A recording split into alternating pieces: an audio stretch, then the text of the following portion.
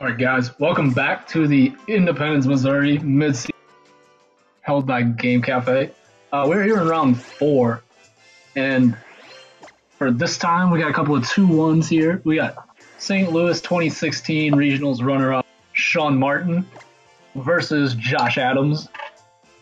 Another repeat here, but hopefully it's okay with you guys. This is the best, what we felt was the best game available, because we didn't want to put John Masters on for 3 rounds in a row.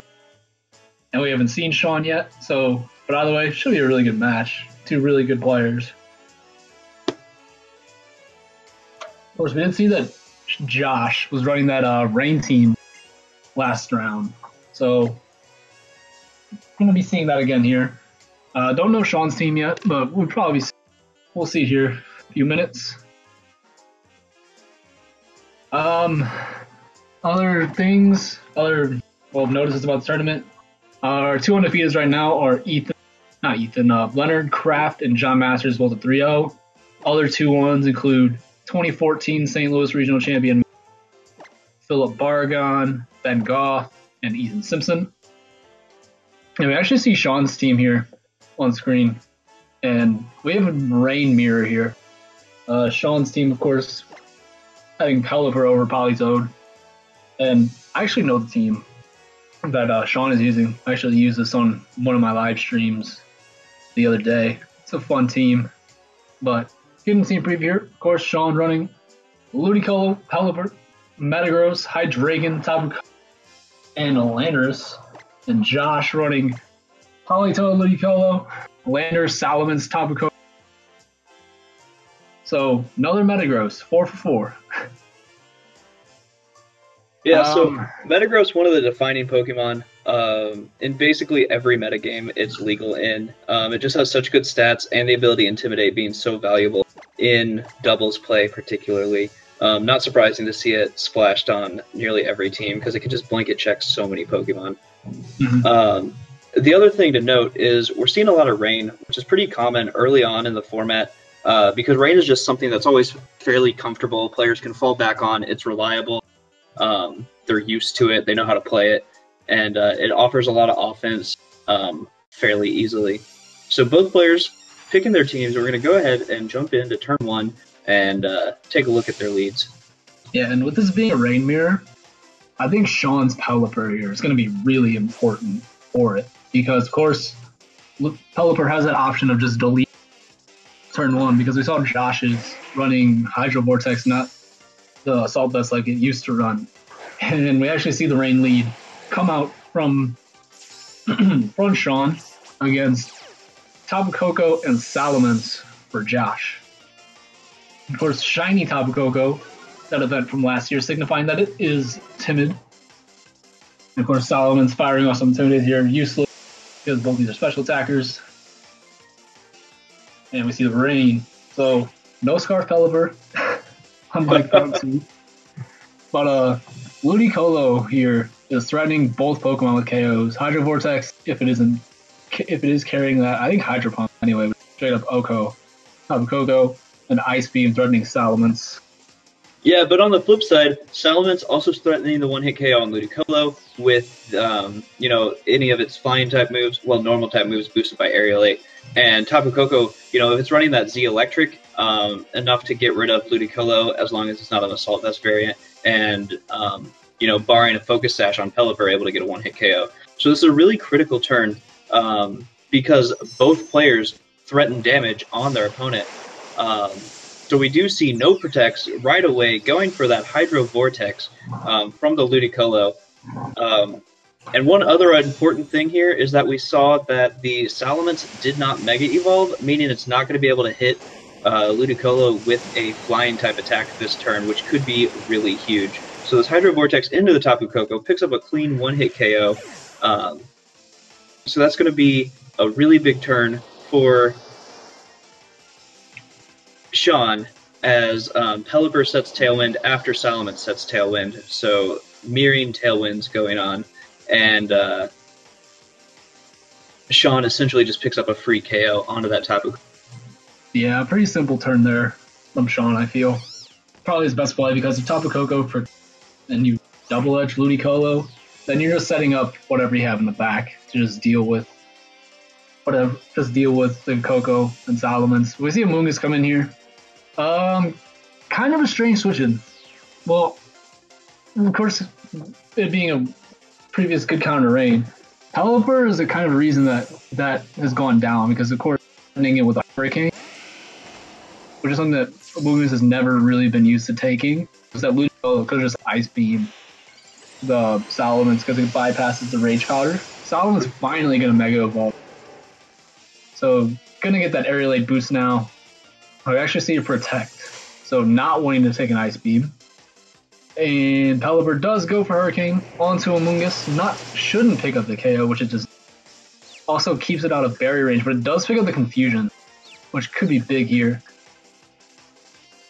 And Amoonguss does hit itself with Confusion, and it does not proc a berry if it carries. No, I actually do think that Confusion doesn't proc berries, like, even if it does put you in range for it. I may be completely misremembering. Okay. But well, Metagross here is starting a KO onto both of these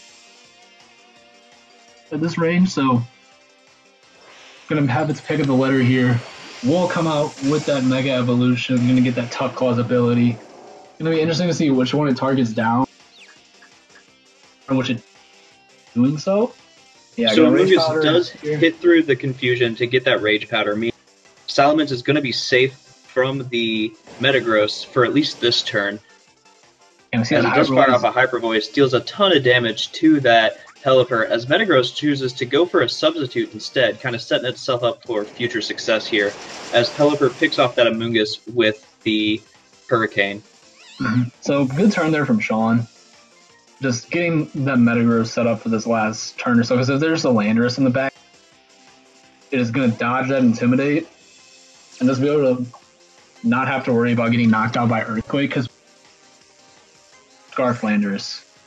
Right, and then the other important thing here is that Metagross will still be taking damage from Hyper Voice, because sound-based moves do hit through Substitute. However, because it's a Steel type, it does resist that Flying type.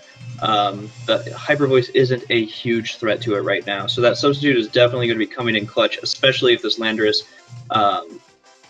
is the Scarf variant, which I think we saw in the last set that Josh was on. So Metagross still wanting to just play it safe here, going for that Protect, as we see a double Protect actually from Pelipper as well. Just wanting to scout out, see if that Landorus is indeed Choice Scarf, which it does reveal so by going for the Earthquake here. This, of course, not affecting Pelipper because it's Flying type. And we just see another Hyper Voice come out from Salamence into that double Protect.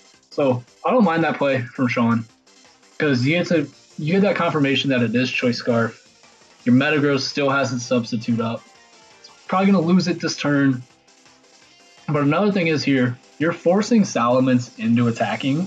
So you could potentially pick up a free KO here. With Salamence, that means he's not Tailwinding. And that means your Metagross is going to be getting off a free attack. So it'll be interesting to see which one he targets here with an Ice Punch if he potentially has it. But we actually see Pelipper switch out for Tapu Koko. So I think on an Earthquake. I actually don't mind this play because this is the last turn of Rain. So by switching out the Tapu Koko, you know, you're sacking it to the Earthquake, which you know is coming, but it does give you the chance to bring back in Pelipper to reset the Rain, which is going to be really important. So Metagross' Substitute is broken by the Earthquake, and it does take a high voice, but that's just not quite enough damage. As we see Ironhead come out, so that does make me wonder if maybe there's not a... yeah, seeing that there's 4 times Ice Weak Pokemon on the field, you gotta assume it's not there. Right. So now Salamence is in a position where it can go for, it doesn't need to go for damage because it threatens with the what am I saying? Let me get my thoughts together. It doesn't need to go for damage because setting the Tailwind is probably going to be better for it. However, with Ludicolo coming in here, threatening that Fake Out to prevent Salamence from being able to set Tailwind to match the speed, and bringing Pelipper in, which is going to take no damage from this Earthquake, and Ludicolo is going to resist Earthquake to not take very much damage, is really going to help put Shaun in a strong position, because now his Ludicolo is faster than the Salamence, which is going to be really huge for finishing up this game. Mm-hmm. It'll be interesting to see how much this Earthquake does. Yeah, not even coming close to a 2KO. We needed a double crit. Because, of course, you're probably going to want to target Salamence with Ludicolo. Landorus isn't threatening either of these Pokemon. There. Salamence will protect. So, probably going to need a double protect and a Earthquake crit. So, knock out this Ludicolo. Right, so, Josh definitely going to his outs here, you know. He knows that his... Oh, actually, was that a crit? No, it may just be damage rolls. However, this Brine is going to pick up the KO. So, unless the Salamence can get enough protects in a row to stall out the end of Rain, it's probably not going to be able to close out the game. And, of course, Pelipper can also set Tailwind to prevent that from happening. Yeah, safe Ice Beam Tailwind here. There's not much Josh can really... The Ice Beam, which it will not. Ludicolo, not really known for its strength all that much, but of course with that 4x weakness, just easily able to pick off that Salamence with Ice Beam. And Shaun takes that game 3-0 pretty handily. I think a definitely big turn there was turn 1, of course, just Tapu Koko being deleted right away. Just letting that Pelipper kind of run free, because just not having to worry about Thunderbolts coming in was pretty big there, and just getting to come in and So, be interesting to see what Josh does to adapt here. I think this is definitely a winnable matchup. Like, we saw Salamence there puts a lot of pressure onto Shaun's team, especially paired with that Landorus. So, getting those two into the correct position is going to be really important, I feel. Yeah, absolutely. Positioning that Salamence, because it is, like you said, it's threatening a lot. Its Hyper Voice dealt a ton of damage to Pelipper. Double Edge going to be able to deal a ton of damage to Ludicolo. It's definitely in position where it can deal with the opposing Rain mode fairly well. And it does look like Josh is feeling pretty confident that he has a game plan, didn't need any time to think there. And so we're going to jump straight into game 2. We're going to see how these players kind of adapt after the information that they picked up. I think the key takeaway that Josh took there is that Metagross doesn't have Ice Punch, which does mean his Salamence is a little safer in front of it.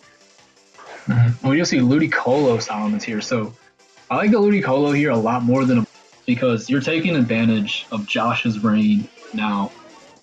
And his Ludicolo now outspeeds everything on Shaun's field. So I'm gonna still have to be careful with this Pelipper, because of course it can just knock it out in one turn. But right, because these Ludicolos are not carrying the Assault Vest they were so used to in 2014 and 2015, opting for the damage output of that Hydro Vortex. That does mean that these Hurricanes are going to deal a ton of damage. So both Ludicolos threatened by the Flying type on the opposing side of the field, both threatening Fake Out. So it could come down to which one's faster or who wins the speed tie, and who targets who. So this is a really important turn to get right for both players, because you could be just taking free KOs for nothing. So we do see the Fake Out from Shaun's Ludicolo into Salamence as Josh's Fake Out going to the opposing Ludicolo. So probably gets a free Tailwind. That is really unfortunate for Josh, as now he's facing a Ludicolo in Rain and Tailwind. It's going to be the fastest thing on the field for sure. Josh's Ludicolo could still be faster than Pelipper, which could be important for getting like a Giga Drain off for damage on either one of these, but still definitely not a great position. Yeah, that's a really important potential speed tie win, I guess, or just the fact that Shaun got the Fake Out off. Because if Salamence is the one that gets that Fake Out, or if But if Josh's one is the one that gets the fake out off the Salamence,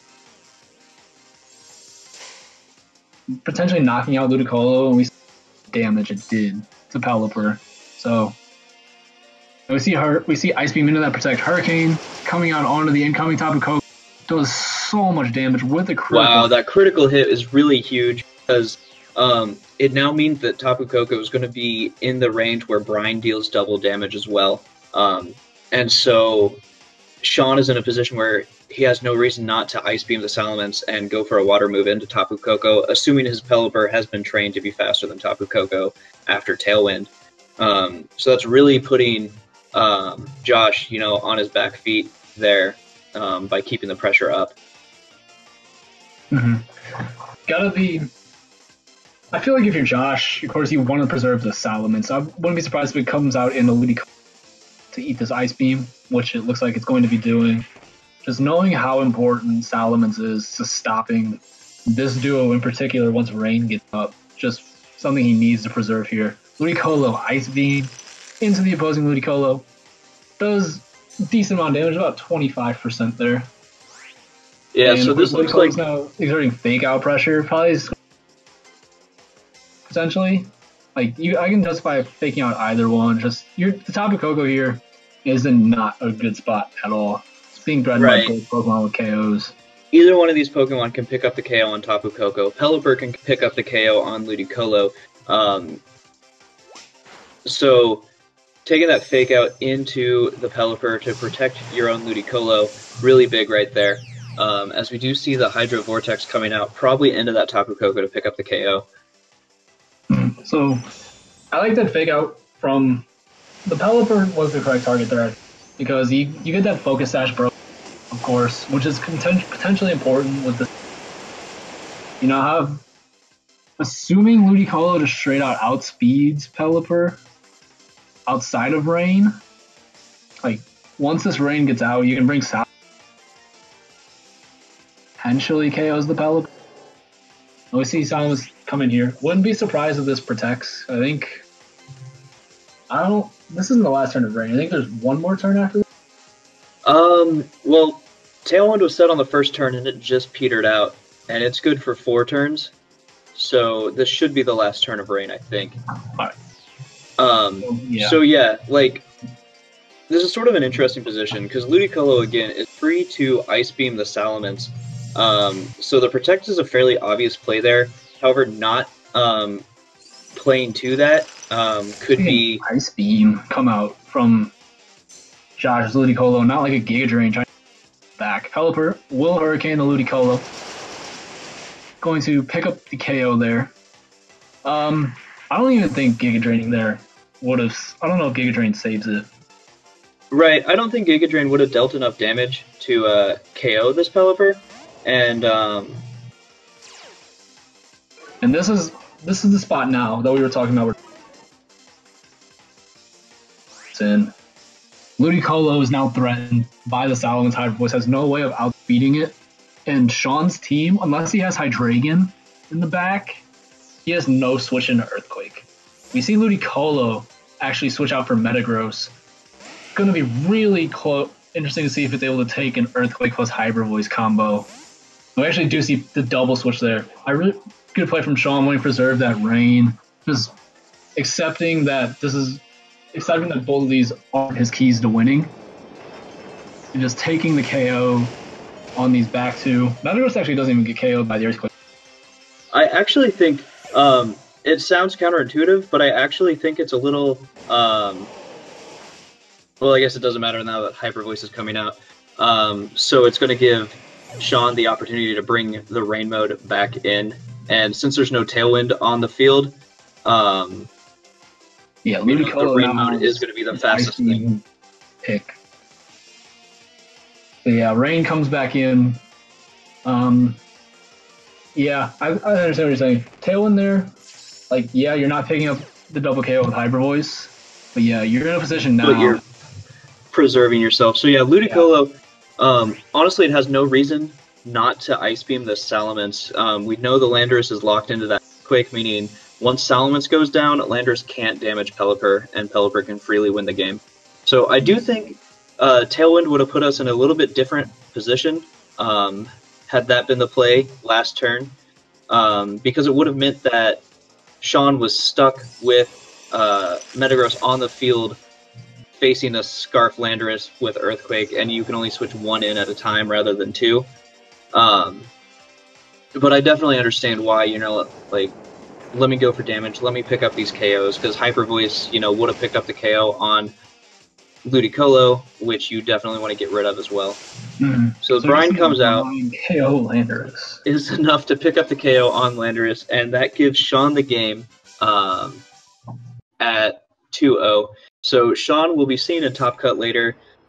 Josh is going to be at 2-2 with 17 players and 8 of them making Top Cut. I'm not sure how many X2s are going to be making it, but he's got some strong resistance for sure, which is definitely going to be helping him out. So hopefully we can see Josh later on as well.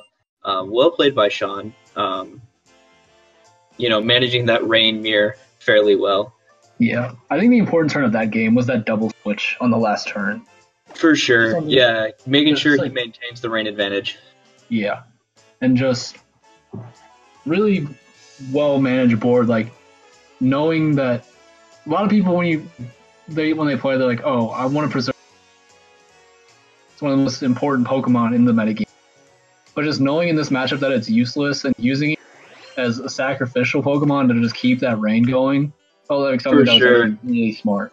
Yeah, actually both games, Shaun went for that play where he's like, oh, Tapu Koko doesn't do a lot for me this matchup, so I'm just going to switch it out as fodder so I can get a switch back in. Really well managed, just a really smart play to make. Mm-hmm. So that is it for round 4. Hopefully we'll be back soon with Top Cut.